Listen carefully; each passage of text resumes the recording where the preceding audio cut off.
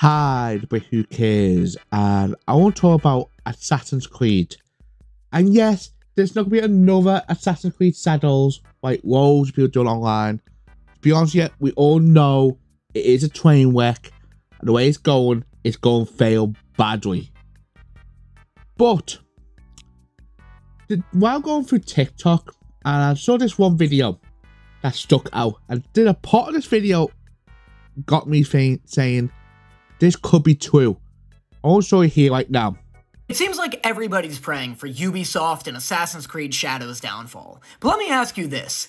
Is the anger exclusively targeted at Ubisoft, or are people done with Assassin's Creed? Are we done with Assassin's Creed? That is a good question. So think about it. The whole franchise is over 10 years old. We got a hell of games from this franchise. Basically, one title every single year. Almost. Are we done? To be honest, yeah. I don't think we're done. But there are problems that are killing this franchise. The first problem is the formula getting stale now. Now, people will say, what do you mean about the formula? Now, since Assassin's Creed Origins, the formula is you pick a male character or a female character, you do your story, and that's it. Then go to the next game with one or two improvements. You pick a male character or a female character, you finish your story, but it's in a different time period. And then you go to the next game, rinse and repeat. And that's what it's been like in Origins. Yes, I know people will type down, wait a minute, how about Mirage? Which is, again, the only one Assassin's Creed game that done something different in a way. But that game meant to go back to the roots. Which it didn't. It did, but it failed in a way. And again, I'm not counting the VR titles. I'm talking about the main Assassin's Creed games. The main ones. Right? Now, that's the problem. The formula is stale. It needs to do something different with the formula. Yeah, I give Shadows credit. It did technically try to do something different. Because you go ahead at the gameplay. The two characters are different. The male character is a tank in Shadows. And the female target is a stealthy type character. But I wouldn't say that's mind-blowing. At all. So, yes. Now, another problem we got with Assassin's Creed franchise is there's no more hype for each installment no more in the story. I know people will say, what do you mean? Now, let's go back to the first Assassin's Creed games. You know, the first ones. 1, 2, and including the other ones in after 2, which is the Ezio collection, with you know the other 2 games on that, and 3. Now, all those games, it all connected with one big story. After each installment, you got hype. Because you invest in the characters, you invest in the story. You don't have that no more. Again, I'm not saying all Assassin's Creed games have been bad after 3. I mean, Black Flag is fantastic. I mean, Unity is good, even though it had a messy launch, but I actually enjoyed Unity. But on story-wise, you're not that invested in the characters no more, because you know in the next game, you're going to do a whole new character, and that's it.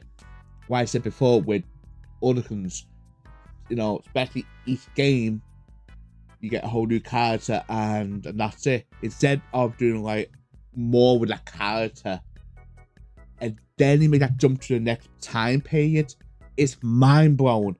Like I said before, go to Assassin's Creed 1, then go to number 2, you're mind blown because, you know, you're in a different time period. Then go to number 3, you're even more mind blown because, like I said, you know, before Assassin's Creed 3, you got 2 other games that set during Assassin's Creed 2, you know what I mean? That is the problem we got now with the Assassin's Creed franchise, that there's not engagement, there's no, oh my god, I cannot wait for the next chapter of this game. That is the problem. Now, I know I hear loads of videos on here and loads of tweets saying that it's DEI is the big problem with Assassin's Creed Shadows. Which I do agree in small ways. It is a problem. And not just Assassin's Creed, it's the whole industry. You know, movies, shows, and games. It is a problem because, again, to me personally, I'm up for diversity, I'm up for representation, but I don't want to force down your throats while doing art. I think whoever does the art should put that in by their choice, not by some group saying that. Again, but it's not the main problem. It's a part of it. It's not the main problem. Why I said before, the main problem with Assassin's Creed is Ubisoft is terrible at running this franchise. Yeah, it done well with a couple of entries. Like I said before, Origins is a good game. RG is a good game. And hopefully Shadows end up shocking people being good, which I cannot see at the moment now, the way Ubisoft is going. But there's another thing too, which is the other problem with Shadows. Everyone wanted Assassin's Creed in Japan. We all wanted it. We all want this game. Problem is, Ubisoft was so arrogant, not knowing people what they want. And it left too long because a better game came out called Ghost of Tsushima. That's the sad thing about it. Ghost of Tsushima came out, people mind blown by that, and now the problem is it got to try to up it, which I know sounds stupid on paper, but if you have the people what the game side to side, people all go compare Ghost of Tsushima.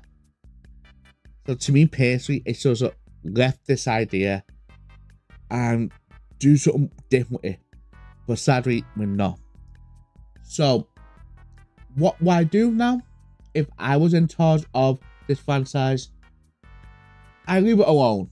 I'll do no more games for a while. But still make the Netflix show.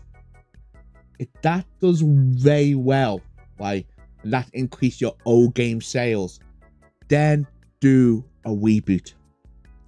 Do a reboot and make sure in this reboot, each game are connected again. Yeah, I know they are connected anyway, technically, but I talk about how, like, one main character, like in the first game, and you go through his journey, going through different ancestries in each game, or, like I said before, with Assassin's Creed 2, do what it done with one ancestries, go through his storyline with multiple games, and then make that jump to the next time period. That's what I would do for the future of Assassin's Creed. None of this live service crap. We do not want this live service at all. We don't. We do not want it. That's what I would do. So, let's go my outro, shall we? So my outro. I had a good week this week. You know, I'm chilling. You know, playing Zelda's Echo of Wisdom, which I enjoy at the moment now. And basically, the reason why I made this video is obviously Ubisoft is having a terrible time at the moment now. And to be honest with you, I do not wish no bad on a company, but Ubisoft is one of those companies that they do deliver. the way they've done this business models the last couple of years, oh my fucking god, it's been terrible. And it's not like it got one franchise it can work on. It got multiple franchises like Splinter Cell, you know, Rayman, you know what I mean? It got all these franchises, and somehow we're not getting these games. Instead, we're getting the same Just Dance game every single year. We get a season pass or a subscription service for Rainbow Six. No single player Rainbow Six game, which I don't understand why we don't have one yet, because I think back in the day, Rainbow Six was an amazing game series. It's again, Rainbow Six is good now, multiplayer, but come on, we need a single player game. And like I said before, Splinter Cell. Where's the fuck is Splinter Cell? So my question today is Assassin's Creed done? I'll try to say on the type of the video. So I hear your thoughts on the comments below. If you like this video, leave a like. And you want to see more like this in the future, please subscribe to my channel. This has been a Who Cares. See you on the next one.